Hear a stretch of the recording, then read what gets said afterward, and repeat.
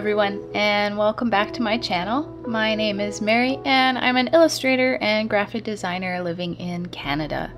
I thought it would be nice today to just work on a sketch and talk to you in real time. I got a request for some more real-time footage and I thought that this would be easy and streamlined and nice to make for you guys. These are the sorts of videos that I like watching myself. When people just sort of work and talk through their work and the decisions they're making, or just talk about stuff that's not even that related. So there might be breaks when I'm really focusing on what I'm drawing here, but maybe I can talk about some things that you guys will find interesting. So I've got here a sketch started of a character from a book that I'm reading right now. Right now I'm reading The Left Hand of Darkness by Ursula K. Le Guin, and I've never read it before. I've read a lot of her other books.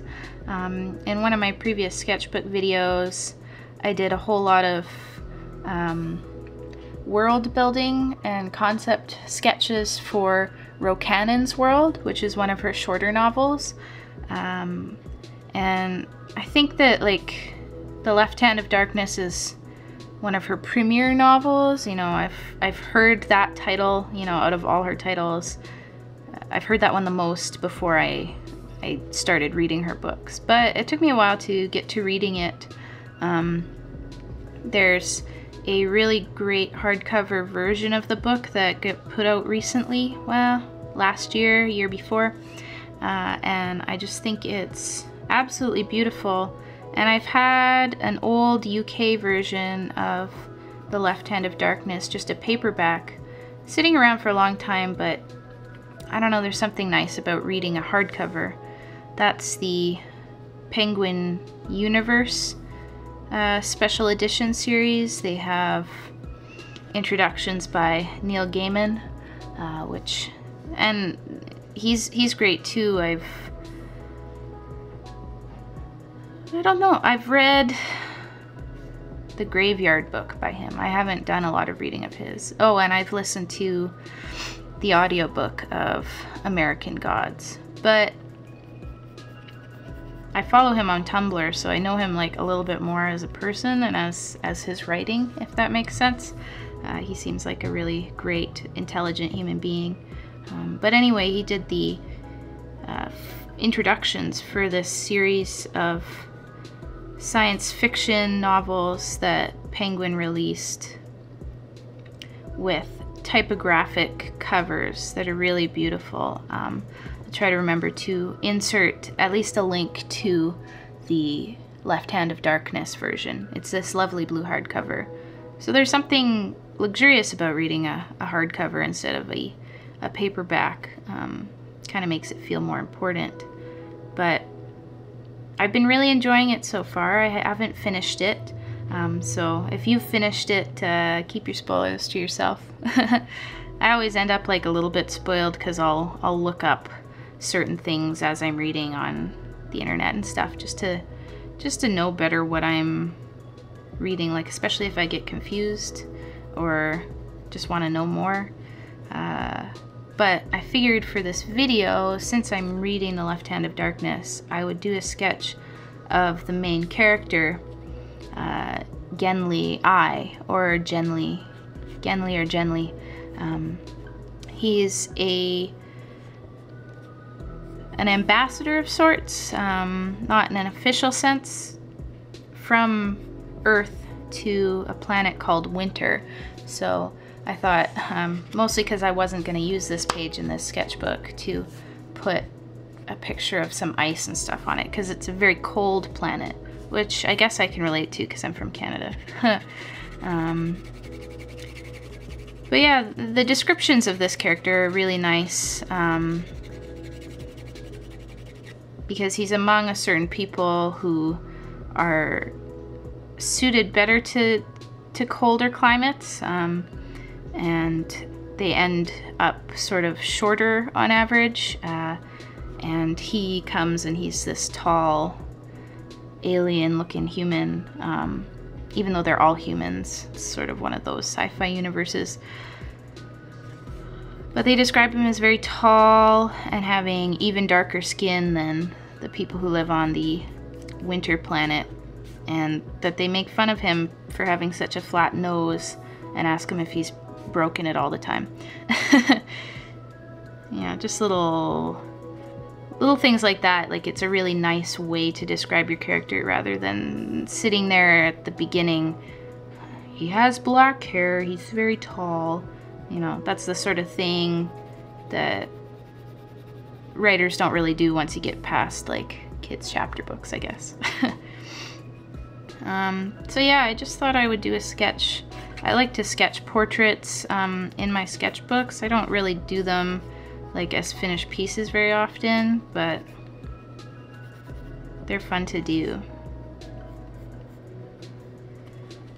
So I based his face off of a photograph of a model that I liked. I thought the profile was nice, and I did some subtle changes so it's not exactly like, you know, the real person who's in the photograph. It's a little bit different, a little bit imagined. And then I want to give him sort of some sci-fi winter clothing over here. Probably sort of geometric and abstracted a little bit, just something that's gonna be fun to look at. Like a big collar like this and some hard edges. I mean, not all sci-fi has to have hard edges, right? But that's what's modern, I guess, or trendy. Ursula K. Le Guin's books are sort of like the way she describes their clothing is even kind of retro, like very sort of 70s idea of science fiction where everybody's like wearing clothes woven out of hemp and stuff like that. You know, they all are running around like they're in medieval times, but there's a lot more that goes into how clothes are made and how clothes should be designed for characters than just like, oh, they're sort of a rudimentary society, so they should look exactly like medieval Europeans. Like, that doesn't really make sense. So branching out a bit, even if it's just subtle in the way that you do the shapes and stuff, is a nice way to think about doing character design and costume design. I'm a graphic designer right now. That's my position at the museum I work at, but I've done a lot of theater stuff in the past, and not specifically costume design, but it's always been like an interest of mine. I love costume design. I love all of the designs that Trisha Bigger and her team did for the Star Wars prequels. I think some of those are like the most beautiful clothes in the world. I have a really great book full of photographs of all those costumes. And, you know, John Molo and all those guys that worked on the original Star Wars. Even the stuff that Mobius designs for his comic book characters, or for the first, like, he worked on a few movies too.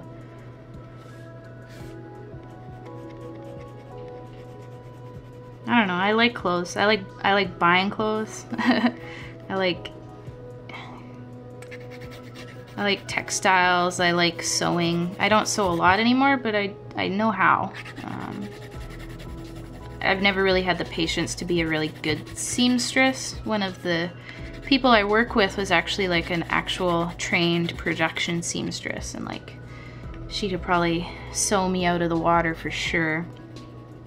I never really had the patience for like French seams and stuff like that, so not really the good, you know, the best attitude to have towards making clothing, but I like to make things and make little toys and stuff like that. When I was a teen, I would make like tons of little like plushies and sell them at anime conventions. That was fun. I just like make them out of fleece and hand stitch them and sort of do that while I'm watching television or something like that. or sit on the couch and listen to an audiobook.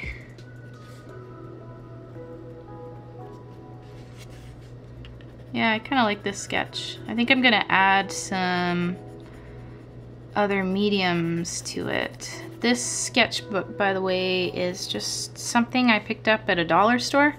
There's a dollar store chain called Dollarama here in Canada. I don't know if you guys have it in other parts of the world, but sometimes you can find some really neat things in there for really affordable prices.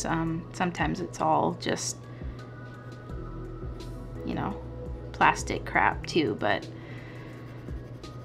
there's a dollar store right by my doctor's office, so I always like go in there after I go to the doctor's office, see if there's anything good. Often there isn't, and so I just leave, but I like this sketchbook. It's got a nice sort of floral cover, but it also has different types of paper in it.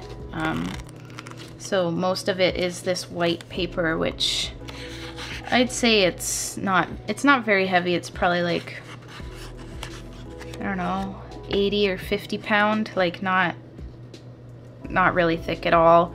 It takes a little bit of paint, but not really, so it's more of a sketchbook. So I've been sticking other papers in it, but it does have these two panels of like almost cardboard. So that's one of the ones I'm drawing on now, and then it has this center bit of craft paper, which I always like to go in order in my sketchbooks. I know not everyone does, but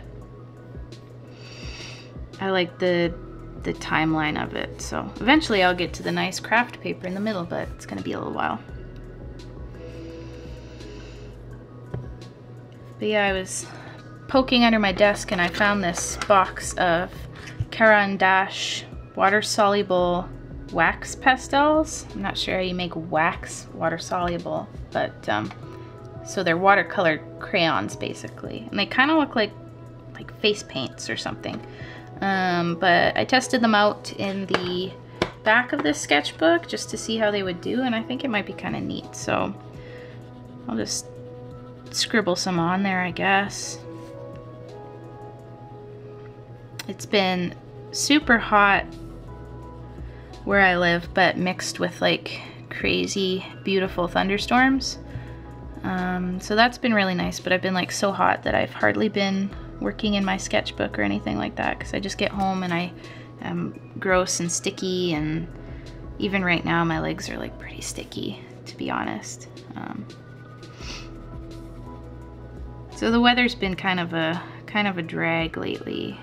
Just the heat. I'm not really a heat person. I know some people live in places where it's hot all the time, and I don't know. I like that the seasons change, even though I complain about pretty much every single one of them.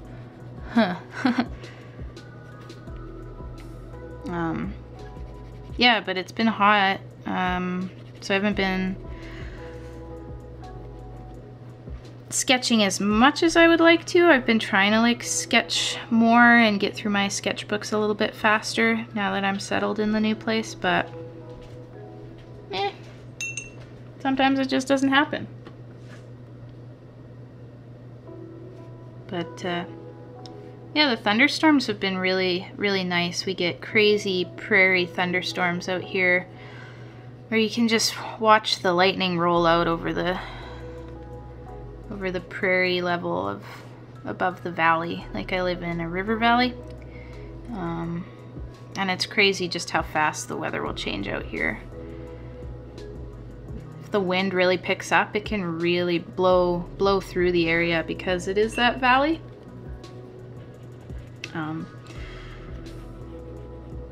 But yeah, it's about, I heard someone at work saying it's about on average 10 degrees hotter than the city I moved from throughout the summer, and on average about 10 degrees colder than that city in the winter. So got a lot of really, really cold, slow winter days coming up in the future. That's okay, I'm kind of a homebody.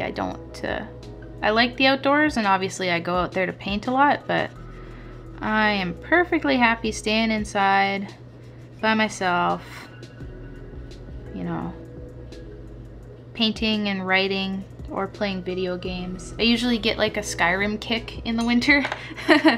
And I don't know if everybody goes through like a Skyrim phase in the winter, but something about just all the snow and the cold is like, this is perfect weather to play Skyrim. And like, I've never even got that far in Skyrim, like never.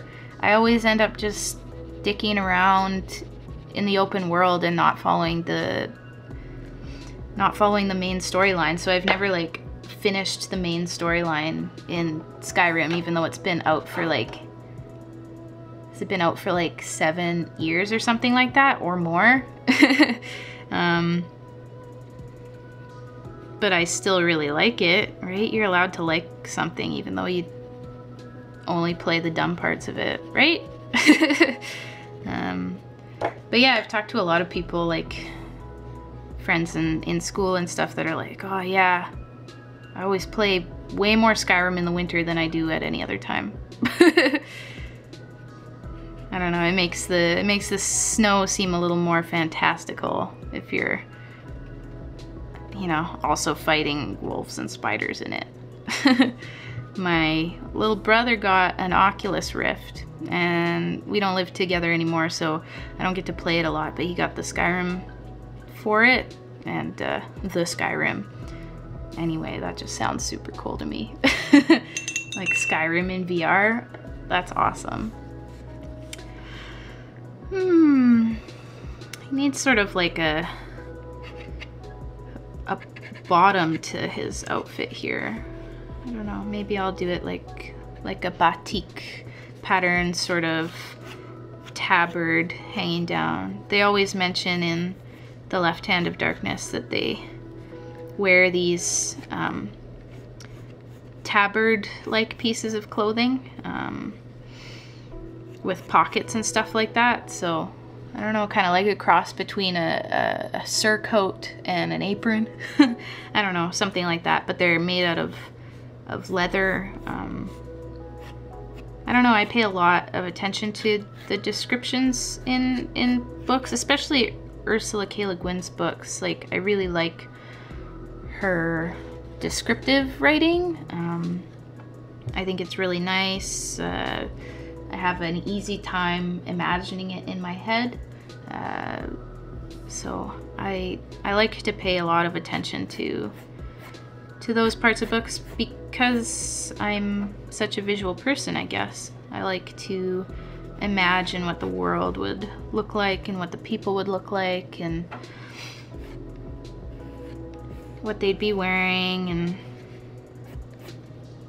anytime I work on, like, for example, a Dungeons and Dragons character, I always have to draw them before I can really say anything for sure about them. Like the physical or visual, I guess, yeah, because it's usually a 2D representation. Saying physical sounds a bit odd, but the visual representation of a character is the first step for me for imagining something. Even for like the novel that I'm writing in my spare time, like I drew those characters like so many times before I even started considering writing a novel about them. So, and I guess that's why I went to art school. I just like to draw things. I like how this white pastel looks with the water on it. It's sort of, it's sketchy, but it's also fluid. Yeah, it's a neat little medium. I don't think I'm the one who bought these. I feel like I either got them as a gift or they belonged to my dad. Because this isn't the sort of thing I would really gravitate towards usually. Not to like pastels. I tend to be more of a pencil crayon kind of person. I like pointy edges and lots of control that way, but these are kind of fun in that they give you unavoidable texture.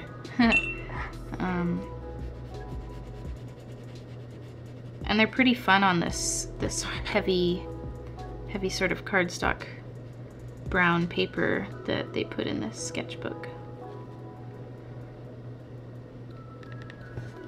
So I don't know, I'd love to know what you guys are reading right now. And if you've ever read Left Hand of Darkness or any of Ursula K. Le Guin's other books.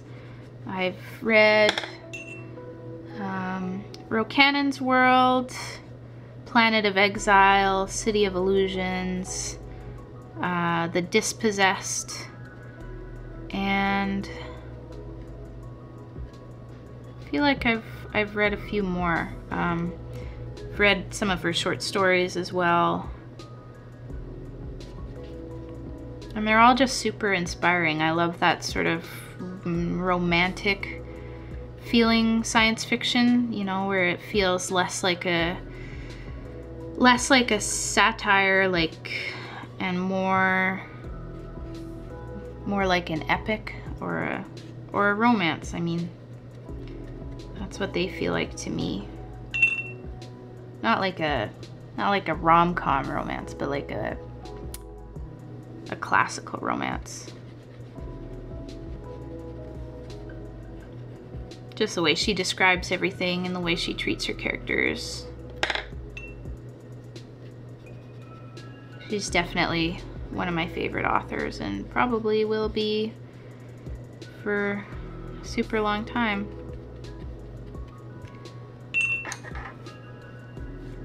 But yeah, let me know what you're reading. Let me know what your favorite books are, what your favorite genre is. Do you read a lot? I make the effort to read every day. For a while there, I definitely didn't reach that goal because I was like, basically I was just stressed out and tired, and so I fell asleep right away all the time. I like to read before bed, but I can never like read very long, so it's not really the best time for me to read, but that's when I read. I feel like my brain is definitely happier whenever I'm reading consistently. I feel like I get stupid if I don't read for like a week or more, or even just a few days or more. Let's see, I'm gonna see if I can pick up some of this pigment just by brushing on here. Yeah, sure can.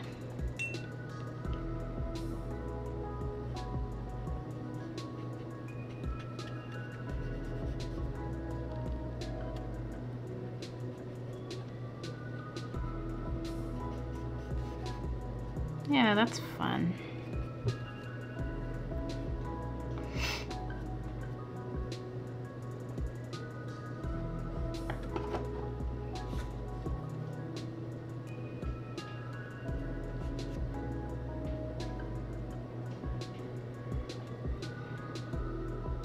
And maybe you can let me know like what your favorite characters are. Like,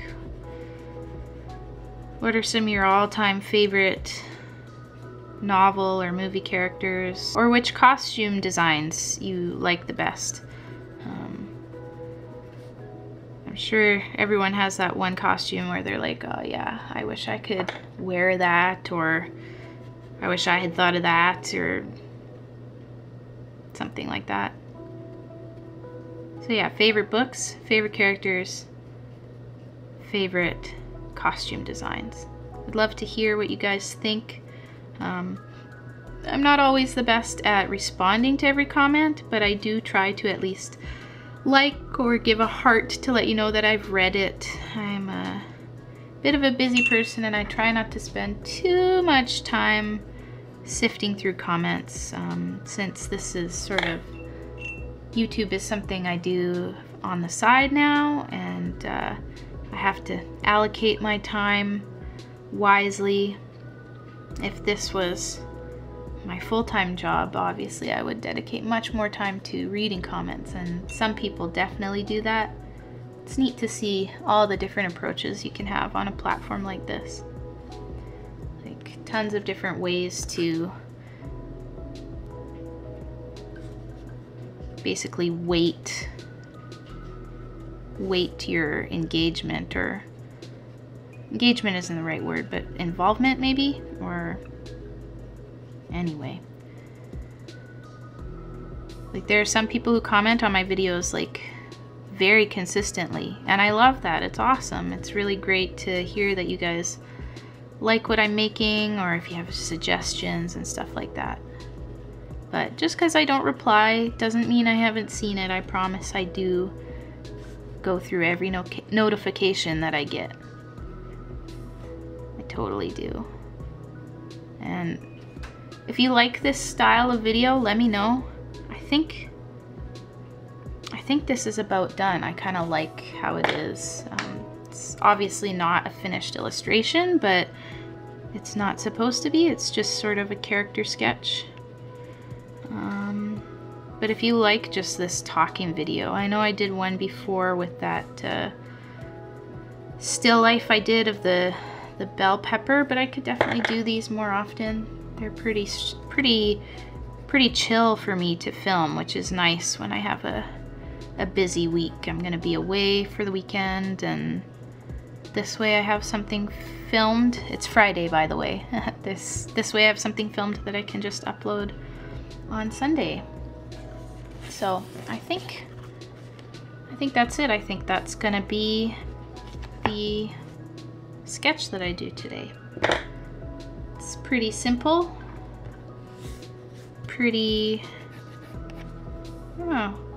yeah, it's just a nice simple sketch. I hope you enjoyed watching and listening, and as always, have a good one, and I'll see you next week. Bye!